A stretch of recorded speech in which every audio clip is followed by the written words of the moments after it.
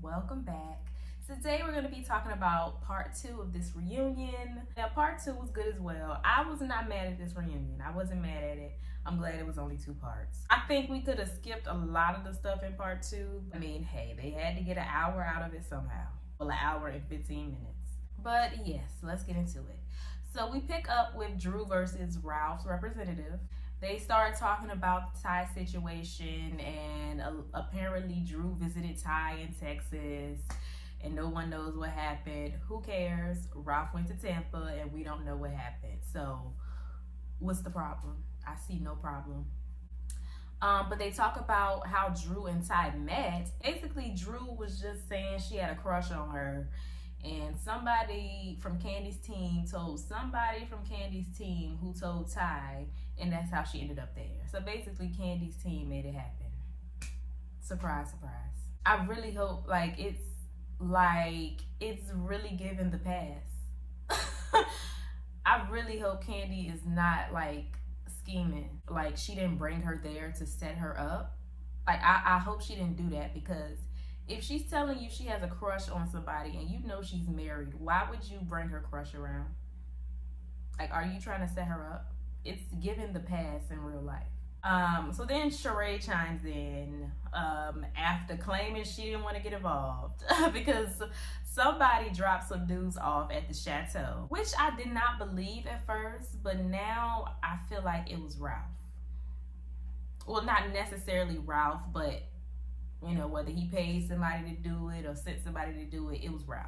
That's the only way I'll believe that somebody actually dropped some information off to Sheree's porch about Drew.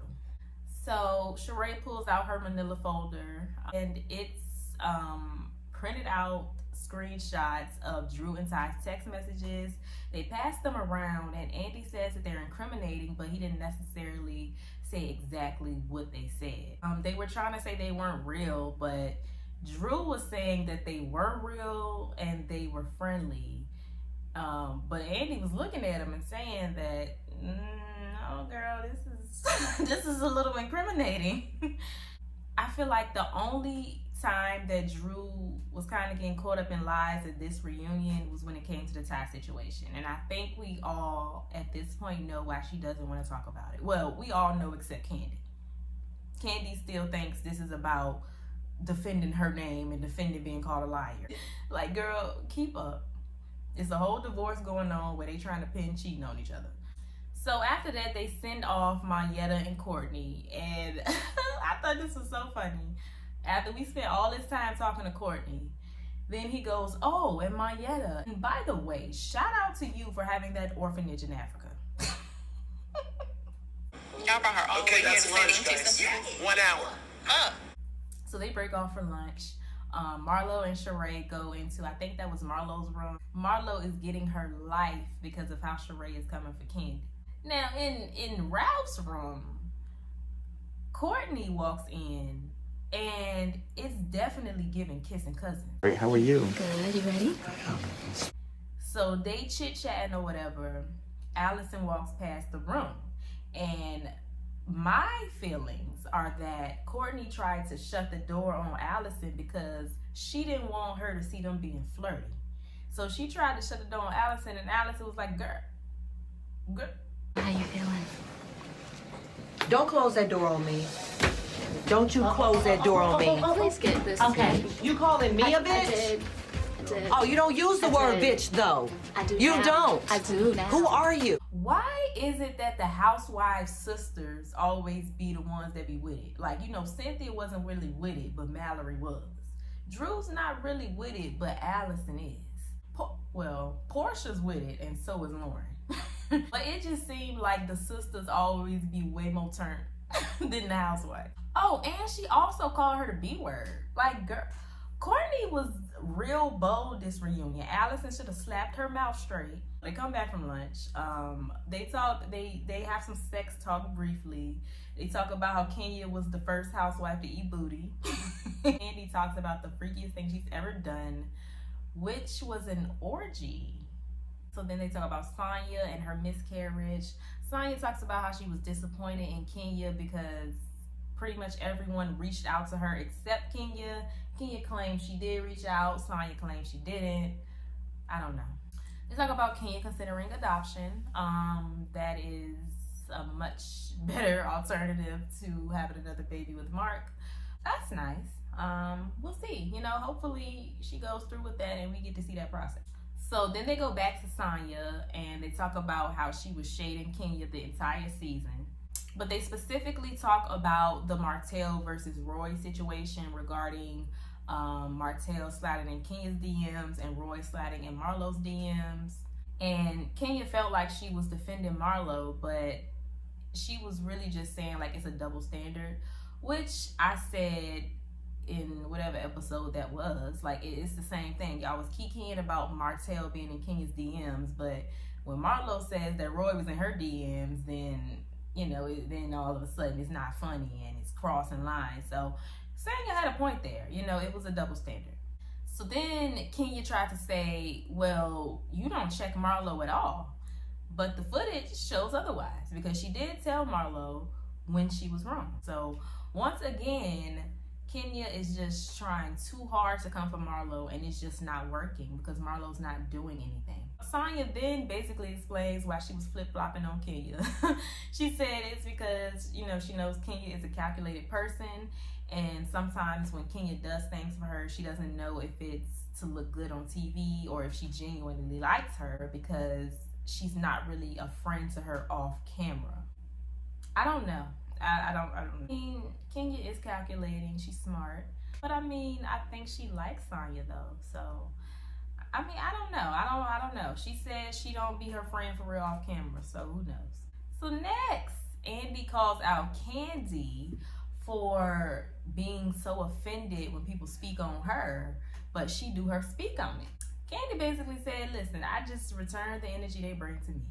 But the question, I think the question was, why do you get so upset when people come for you when you come for them? She didn't answer that. He then reads a card from Sheree. Sheree really went in on Kandi.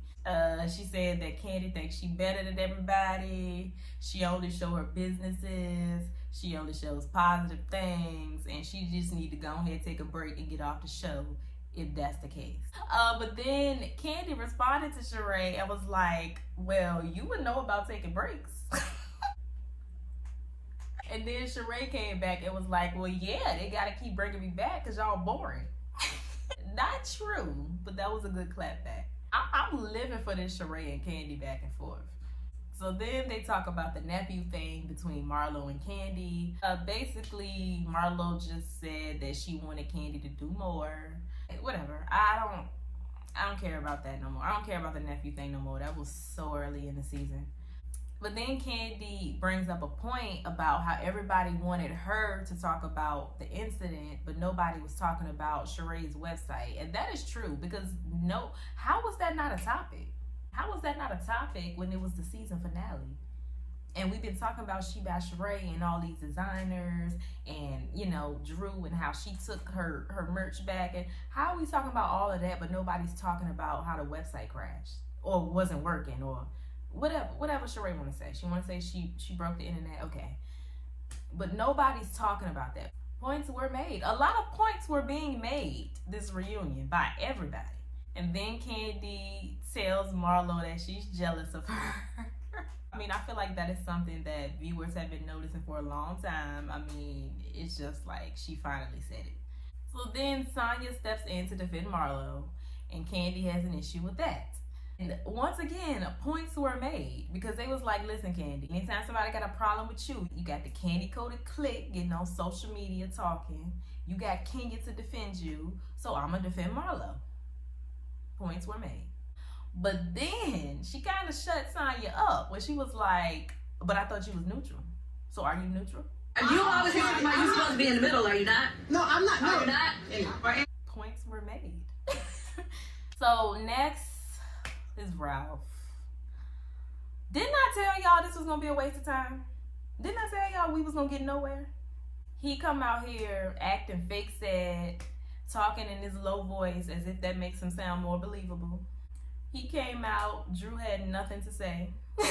She didn't even want to address him. She didn't want to answer any of these questions, nothing. Drew, how does it feel to be out here with Ralph? Drew, you have to answer. I don't know why he was there, to be honest, but I guess it was to get a peach. And Drew brought out yet another prop. Drew stayed with a prop. I mean, she's an actress, so I guess. So they start going into the divorce, and Ralph claims that he's there to clear his name. He wants to clear his name about these cheating rumors. Clearly, neither one of them want to admit to cheating, but clearly both of them cheated. So why don't they just come to an agreement like, okay, let's throw that part out of the divorce, like the prenup or whatever y'all got going on. Let's not mention infidelity because both of us have cheated. Like, why don't they just come to that agreement instead of both of them lying? I ain't cheat, you cheated. No, I didn't cheat, no, you cheated. Both of y'all cheated. So how about we just throw that part out? So then they start talking about the Ty situation. Ralph claims that the assistant is who told him about Ty.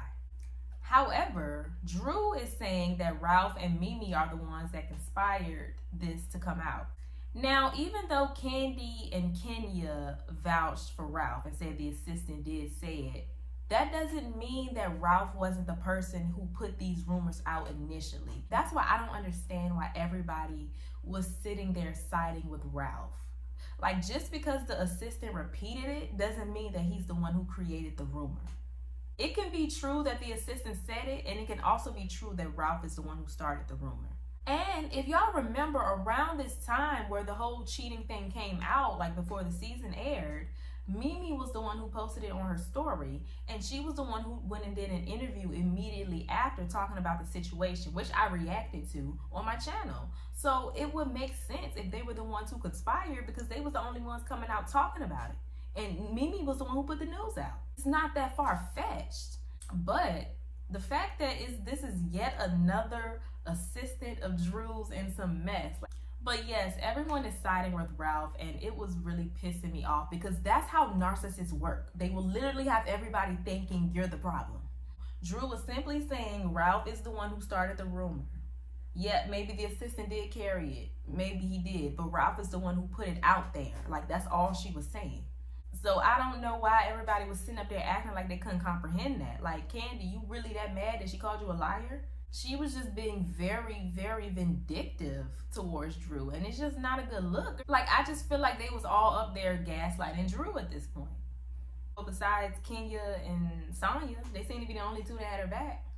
So then Drew shows these text messages that a woman sent to Ralph. And, you know, Ralph is just up here denying everything, gaslighting Drew, like the narcissist that he is. They asked Ralph about Courtney's comments regarding, you know, Josiah and the adoption and what she said. And Ralph completely went left field. He just explained why he didn't want to adopt Josiah, and that was not the question. What he asked you was, how did you feel about Courtney bringing that up? He didn't answer that at all. So then Andy asked him if they still love each other. I mean, obviously they do. Drew said she would reconcile if she felt like it was a safe space to express her feelings. She goes on this whole thing. She pours her heart out to Ralph. And after doing that, he proves her point. Right after she talks about how he dismisses her feelings, she pours her heart out to him, and he dismisses her feelings and calls her an actress. Like, you just proved her point, sir. So after he said that, she gets up, walks away in tears. Nobody really goes after her for a while. I think Sonya, Mayetta, I don't think anyone else did. But yeah, they go after her. Kandi over here smirking. Certain things are not going to air on television. Kandi, you're being very spiteful, and it's not cute. And Kenya was actually the only one to speak up to Ralph. What really happened You're is... supporting her it's enemies. Not, it's not about how supporting. Is that support? It's not support. First and foremost, how Where's we came the together. loyalty? Courtney came in, my cousin. I'm talking to her. We're building our own relationship. You don't even know that woman. Checking. I just feel like, you know, being that I have been in a marriage that's very somewhat similar to yours and how you respond to her, there's so many similarities in in that when I see you guys interact. And I'm just trying to get you to see things from a different perspective that's not coming from Drew, but someone who's lived in a situation like that. She's defending Drew, telling Ralph how wrong he is. It was very similar to her and Mark's marriage. And Ralph has the audacity to go, well, how long were you married? That's all. I'm not trying to beat you up. How long were you married? 2 years. Does that matter to you how long it was? Ralph is trying it. So the reunion ends with Drew performing with her new songs. And it's clearly about her and Ralph's situation because she is singing it to him on stage. The shade. Out here playing games with my heart. And if that's not the case, then tell me why would you throw it? She done wrote a song about Ralph, performed it with him on the stage, and sung it to him. Drew was not playing with nobody this reunion. But I really like the song. I really do. I like Drew's music. She has good music. I'm just wondering, like, what happened when they got home that night? Because they still lived together. And that reunion was pretty bad. But yeah, it ends with Sheree giving her final thoughts. You know they trying to make Sheree happen. She gives her final thoughts talking about how she's not going to give up on the girls and she's going to keep trying to get everybody to get along.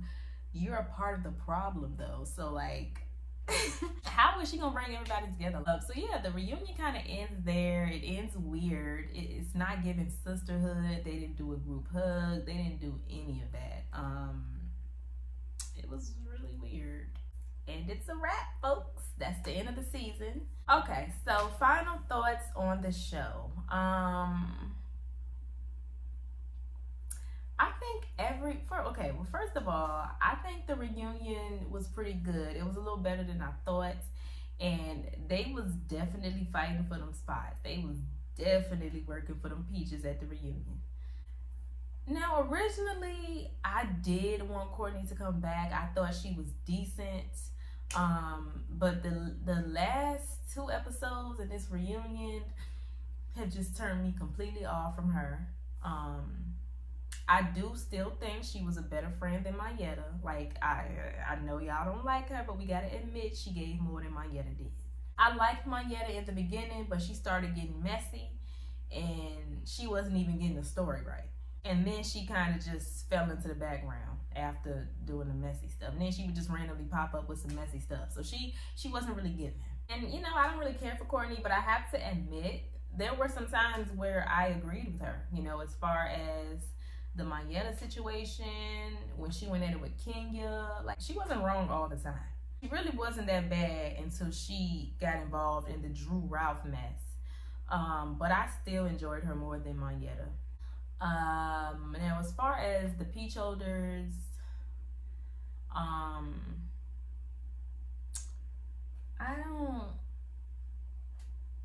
don't really know how they're gonna pick up next season because nobody seems to be in a good place.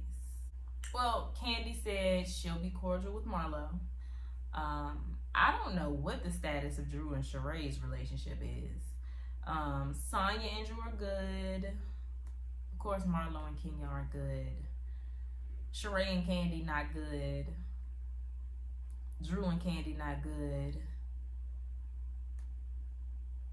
Sonya and Kenya, I have no idea. They might be good, but I don't think she still follows her on social media. I don't know. And then they just need 2 new friends. Although I could see them bringing Mayetta back, even though I don't feel like they need to, I could see them doing it. Hopefully Courtney is not back. But if Drew and Ralph are getting a divorce, there's no need for her to be back. But who knows? I thought this season was okay. I liked it better than last season. I liked it better than season 13. So yeah, I think this is the best season that they've had since Nene left. And that's just my personal opinion. And the season wasn't even that great. It's just season 13 sucked so bad. And 14, I don't even remember what went on last season. Truly. Was that Sonya's first season? Yes, that was Sonya's first season. But I don't really remember much of what went on. Yeah, that's how boring it was. But yeah, I think this season was definitely better than 13 and 14. But it was, it started off strong, but yeah, it kind of fell off. It kind of got boring a little bit after like maybe episode 4 or 5. Now, as far as next season, I've already given y'all my dream cast for next season. Well, my realistic cast. My dream cast is different. I gave my realistic cast. I just really hope that they don't do a reboot. I feel like they was really working for the Peaches reunion. I really feel like they were. Everybody. Well, Marlo really didn't say anything. Yeah, Atlanta is over. So I guess now we just sit around and wait for the casting news. But I highly, highly doubt they're doing a reboot. I don't think they would do that. They know the fans not gonna like that. They only did the reboot in New York because they had to. I mean, look at Jersey. Look at how many complaints they got about that cast, and they kept the exact same cast. So I don't think the reboot is gonna happen. But yeah, overall this season was okay. I don't think I'm gonna rewatch this season either though. Maybe I'll rewatch the reunion though. That was pretty interesting. The way Kandi and Sheree was going at it the whole time. Yeah, the reunion may have some rewatch value, but definitely not the season.